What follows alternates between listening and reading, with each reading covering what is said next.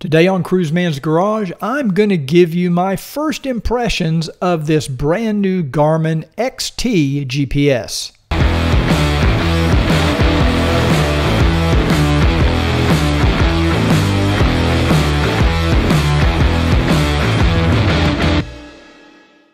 Let's take a look at what comes in the box of this new Zūmo XT. Now, the first thing you see is the XT unit itself, which we will remove and set off to the side. I like the size and the feel of it. And then as we pull this packaging out, let's look down in here and see what comes with the kit. We have some instruction manuals, both an installation and a quick start owner's manual. This is the wiring harness that goes from the unit down to the battery. Let's see, we also have some other RAM ball mount accessories here, which will fit just about any motorcycle. It does come with a USB cable where you can hook it to your computer. This is the mounting cradle, and there are some other accessories related to the mounting cradle that also come in the box, like the screws and washers and other hardware, and then a few cable ties that you can use to tie up your cables. And today I'm going to talk to you a little bit about this brand new Garmin zūmo XT GPS. This is their newest model. And I just unboxed this yesterday and been taking a look at it. Now I want to give you kind of my first impressions.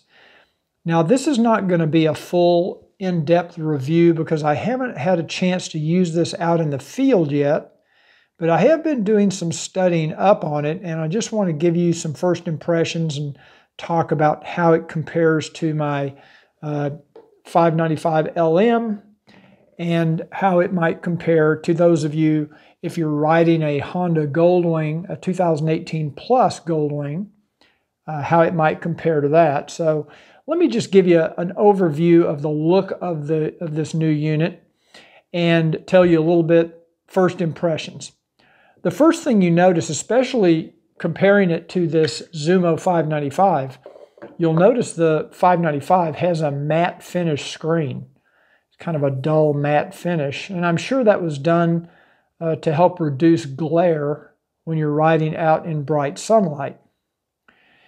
Whereas this XT model has a very shiny screen, almost like a cell phone. So in fact, it's not much thicker or bigger than a cell phone. So it's a pretty nice looking screen, but it is a glossy, shiny surface. So it'll be interesting as I test this to see how it handles the reflectivity and the glare from the sunlight. Actually, I might have this turned around backward. This is the way it's supposed to go here. The little Garmin is on the left.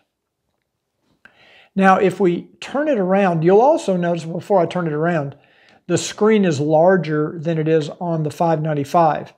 The XT has a 5.5-inch screen diagonally, whereas the 595 has a 5-inch screen diagonally. So it's a 1/2 inch larger screen area, viewable area.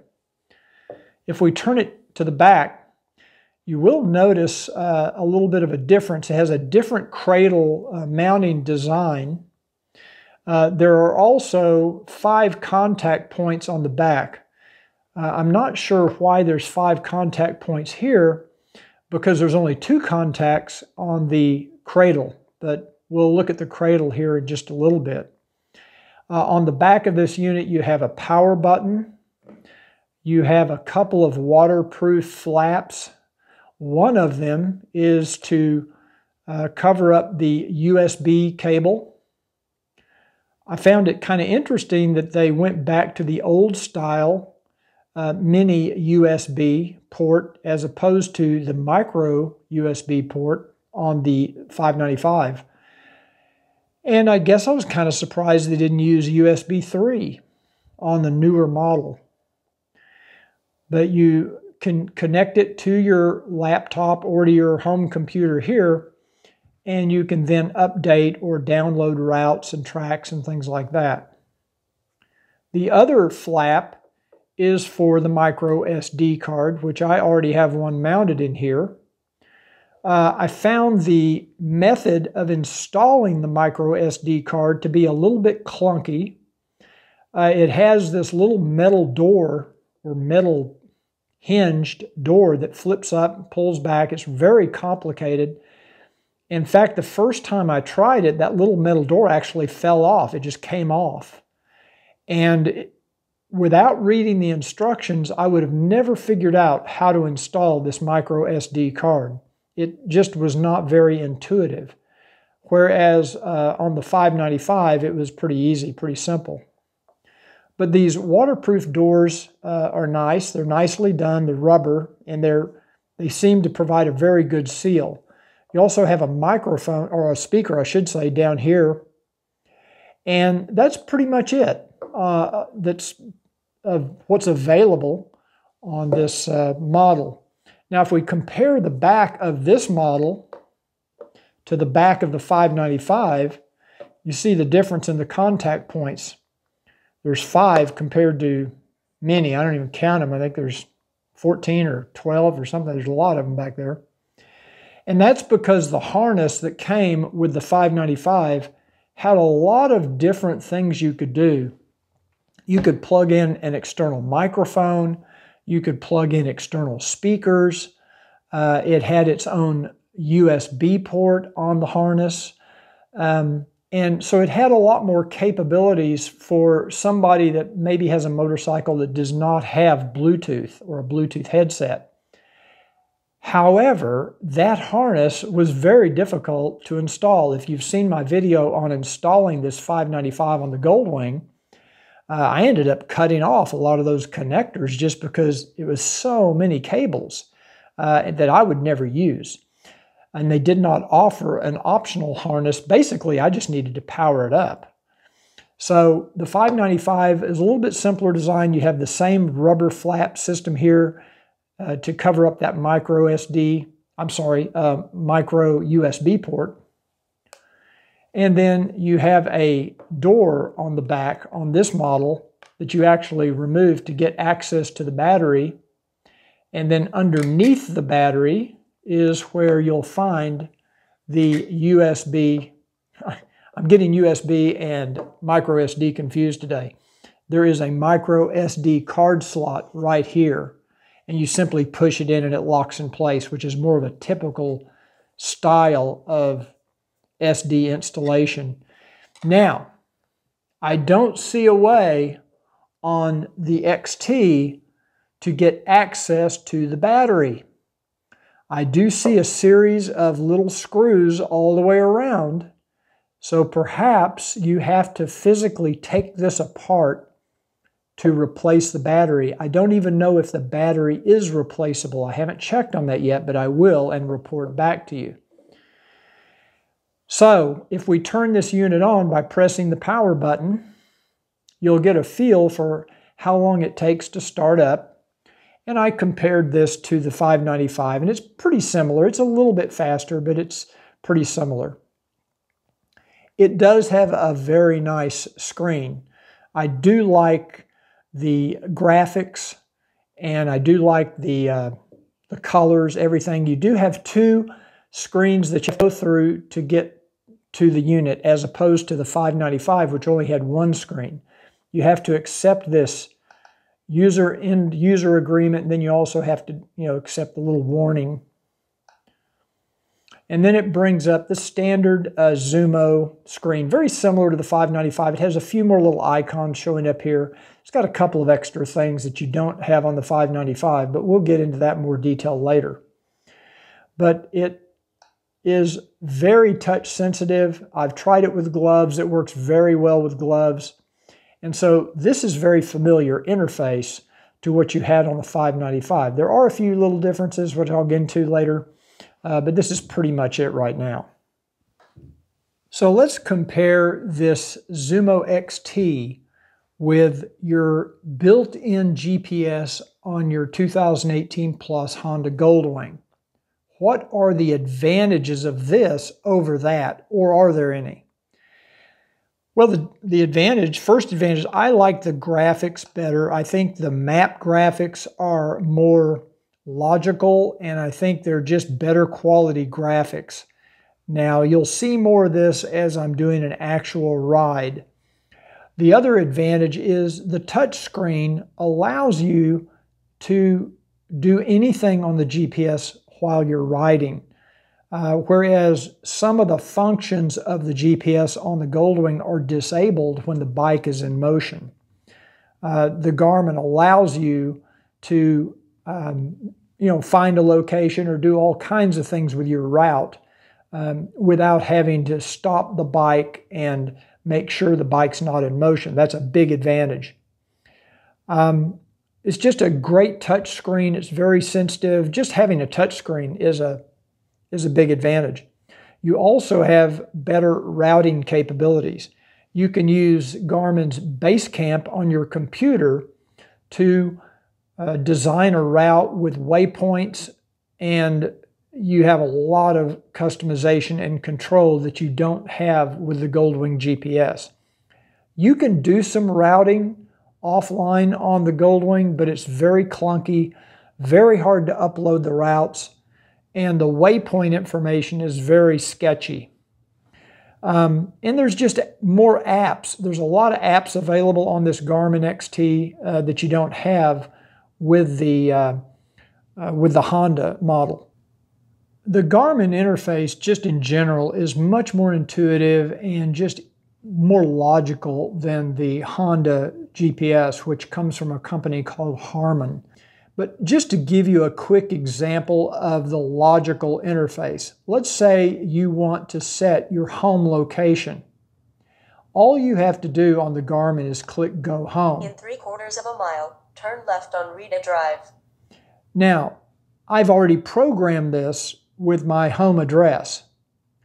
But basically, all you have to do is hit Go Home the first time, and it will ask you for your home address.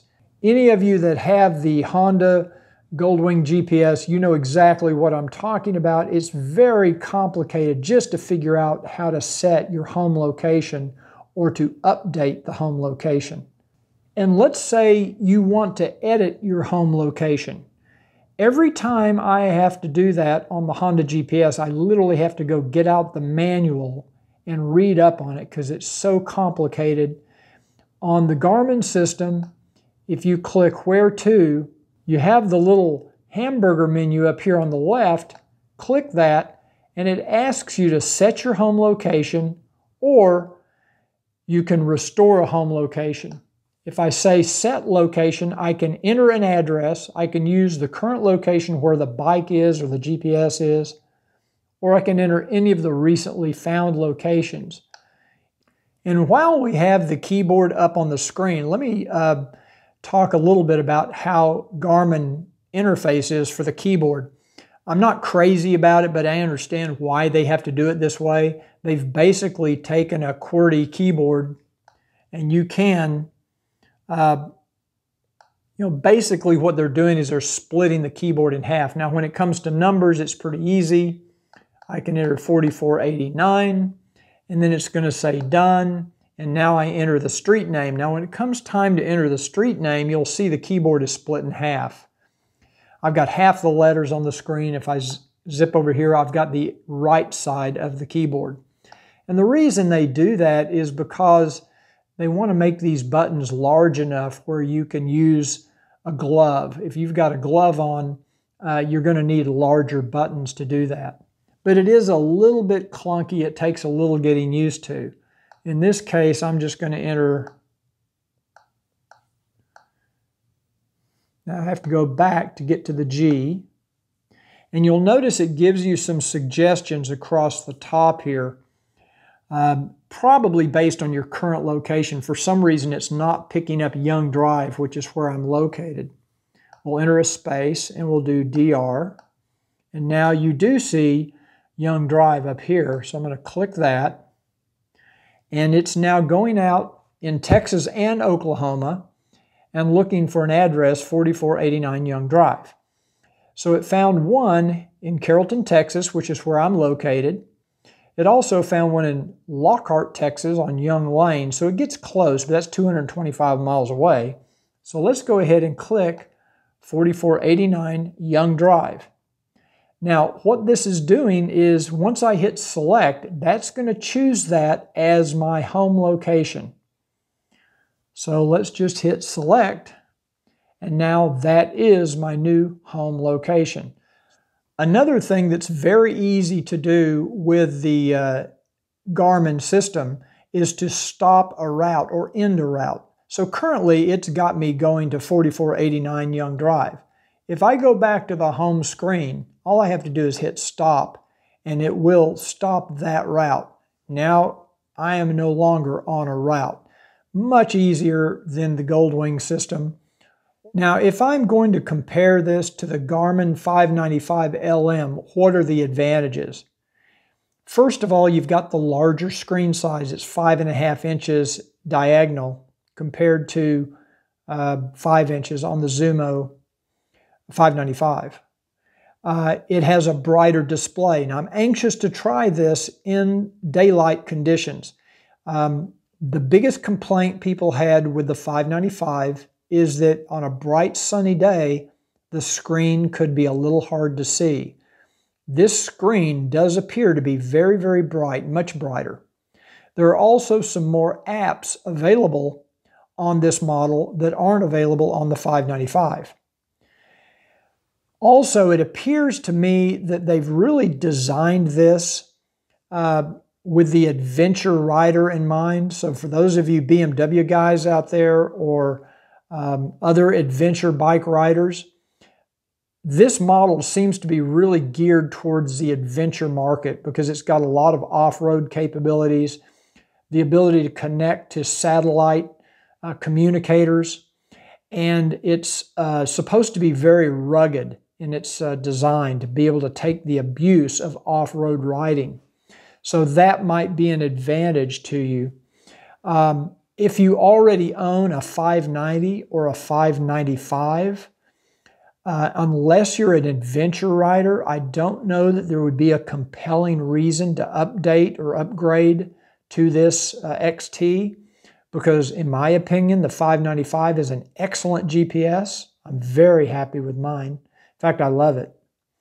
The interface is very similar, so you're not going to see huge differences in how the system functions and operates. There are some differences, but it's not enough to where you might want to completely reinstall a new harness and relearn everything from the ground up. The 595 and the 590 are excellent GPSs, as is the 660.